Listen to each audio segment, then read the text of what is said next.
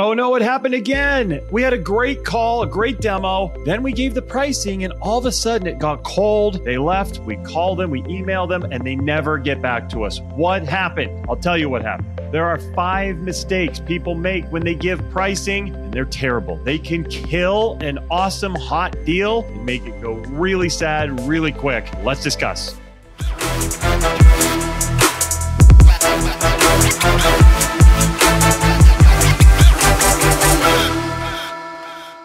Hey, it's Matt Wolach, and I help you close more deals so that you can grow your software company and get all those awesome dreams that you've been dreaming about at night. Make sure you're subscribed. You don't want to miss out on any of the tips or formulas that I give you for making things a lot easier in what you're doing. So hit the subscribe button and the little bell. That way you'll get notified of any new stuff I come out with. And today, we're talking about pricing. This is something that a lot of my clients I work with struggle with. You see, I work with software companies. They hire me to come in and help them understand how to close more deals, help them understand how to grow. And so I work with the founder, I work with CEO, I work with the sales teams as well so that they can close. And a lot of times what I see is that they're doing okay on the demo, but then all of a sudden they give the pricing, and what they do when they give the pricing absolutely kills the deal. That is not good. We definitely don't want that. So I'm going to share with you 5 mistakes that are commonly made on pricing so that you can make sure you're not making those same mistakes. This is not about what your price is or what your packages look like. It's purely about how you deliver the cost, how you share that cost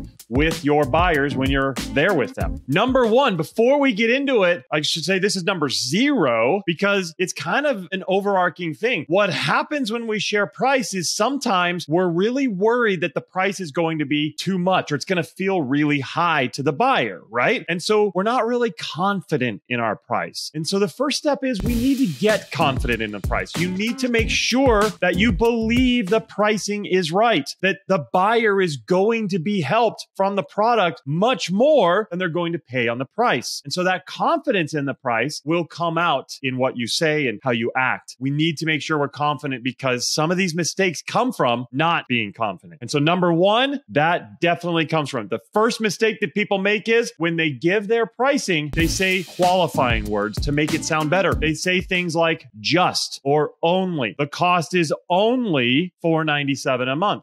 When you do that, the buyer can perceive that you're trying to sell them. They can feel that you're trying to make that sound better. Hey, why did they say it's just $800? Why not just say $800? They must try to tell me that it's better than what I think. And so their brain tells them that you're trying to make it sound better. Hey, it's only $2,000. Why did they say that? Don't say just, don't say only, just give the cost very clearly. That leads us into number 2. When we're giving the cost, again, sometimes we're scared of it. So we stutter or we get choppy or we're trying to finesse it a little bit, right? Hey, yeah, okay, let me share the cost. So the way, it kind of,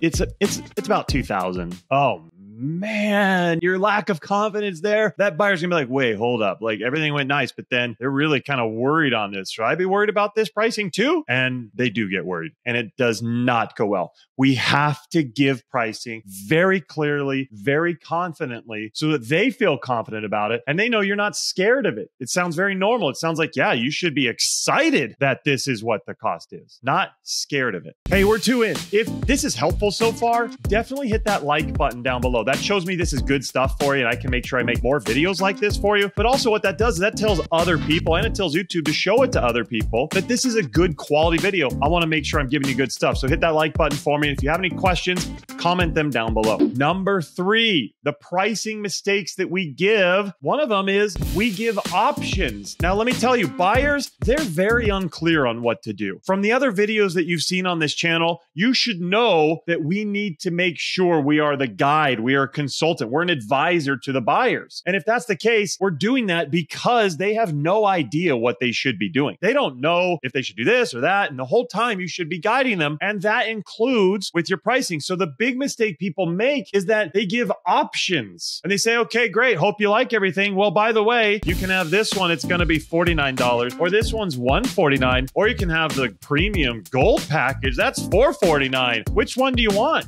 God, Guys, remember, they don't know. They don't remember which is the right thing for them. They don't know which is the best package for them. It's really critical that we guide them to the right package. There's an old adage that a confused buyer doesn't close. A confused buyer does not convert. So if that's the case, and you're going to give them, hey, here's everything, good luck. No, give them a recommendation. Let them know that, hey, based on this, I think this middle silver package is the best option for you because you said you need this. You're not going to have to pay for stuff you don't need. Let's put you in that package. Let's get you started right away. That sounds so much better than, hey, pick what you want.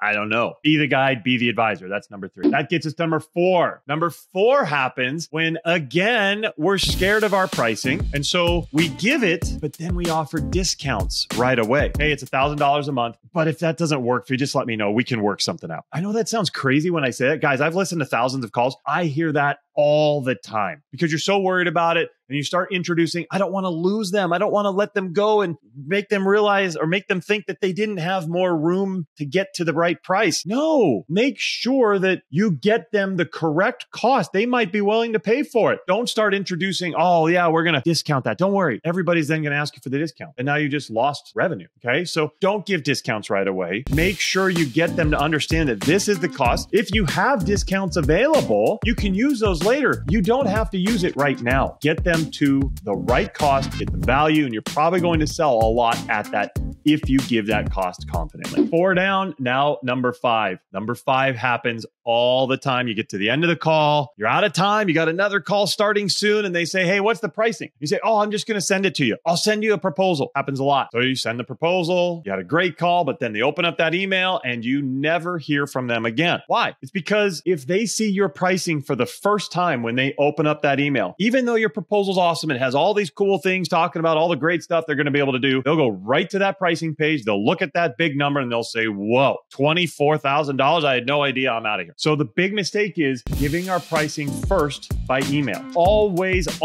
share the pricing verbally. Now, I know some of you are like, well, I have it right on the site. It's just sitting on the site. Yes, I get that. If it's sitting on your site and they already know that, that's fine. But in many cases, it's not. Or in many cases, the site shows just the starting price or something like that. If the pricing is not fully known yet, never share it by email first. Always go through it with them. Hey, let me just walk you through this real quick. Remember, you said you're struggling with this. Well, you're going to get this. This is covered by this. You're going to also get this. Remember, we also saw this. You literally love that. So you're going to be able to kind of share the ROI, share the benefits, share some stories around it while giving the pricing. It softens the blow on it. It helps them understand where they're getting value and where they're going to get results from it. By the way, if you run out of time and you don't have enough time to do that, set another call. We call it a cost review call. Hey, I just need to know the price before we go. Oh, you know what? We ran out of time, but what I want to do is kind of put some things together for you, really make this awesome. I got to make sure that we're getting the right pricing for it. I don't want to pay too much for what you need. So I'll package something together. Why don't I put that together overnight? How do you look tomorrow at 10 o'clock? Just 10 minutes. We'll go through it, make sure you're good to go. Who's not going to agree to that? First, you just said you're going to make it as strong as possible for them and try and save them money. So you're now on their side. And if they say, hey, it's 10 minutes, well, they can't not agree to that. Of course, you might need to find the right time, but even cooler, if you set the cost review call and they show up, you know they're interested. So it's a nice barometer to you to show you this guy, this person, this woman, they are interested. They loved the demo. We got them. Those are the 5 mistakes that people make when sharing pricing. Now that you know them, let's make sure we're not making those same mistakes. I want to make sure you're not making mistakes throughout your entire sales calls, your entire demos. So I put together a program that helps you understand exactly how to run your demos so that you have fantastic beginning, you have awesome middles,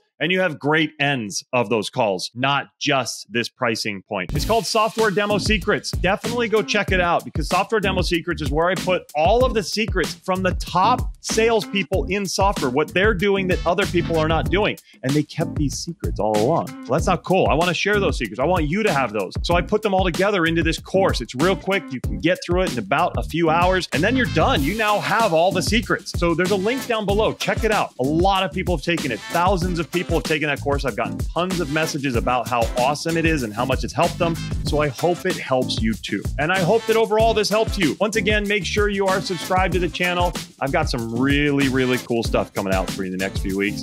Well, it's been a lot of fun. Take care. I'll see you next time.